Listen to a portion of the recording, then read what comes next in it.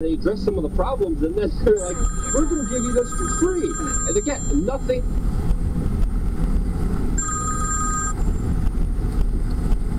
Hello? Hi, Daddy. You driving? I'm looking at San Francisco right now. So you're still in San Francisco? Yeah, it's a lot of traffic getting out of here. Oh, okay. So, I forgot, I didn't know we were out of eggs. If you had a chance, because you're going to get some beer anyway, so they sell eggs pretty much everywhere, liquor stores. Can you buy some eggs? Yes, dear. Because, you know, I need to have eggs in the morning. Yeah, but you're going to wake up at 1 o'clock, so, you know. Yeah, but you're going to wake at 1 o'clock before 1 o'clock because I'm awake? I'll get the eggs, okay? If I don't, then I'll get them in the morning, okay? But I'll get them. Huh? I'll have them before you wake up, okay? I'll have them before you wake up. Go home. What is still doing in San Francisco? Crazy? So much traffic just to get to through San Francisco. It took me an hour and 40 minutes to get back home. Why?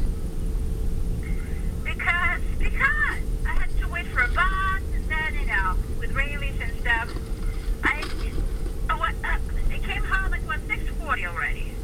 Oh my God, it's going to take me like 9 hours this whole trip, so you're pretty good. Okay. All right. Bye-bye. Is for free. Someone has to pay for it. I mean, the United States is in so much debt, and honestly, I honestly, this is again, me and you disagree. You're kind of a limited government. I'm kind of a no government guy. I believe if government was out of the way, things would be way, way, way better. That's a whole different topic. Let's just kind of finish it off here because there's also important aspects of this because there's actually the physical writings. There's also some talking points that were leaked. Let us know the actual realities of this bill. Will it go through? Will it not go through? Because there's obviously people being inspired by this. How do you see this moving forward? First of all, let's get it out of the way. It is not a bill. It is a resolution, and it is going nowhere. It doesn't matter that it's co-sponsored by Cory the Fake Booker running for 2020 president. It does not matter.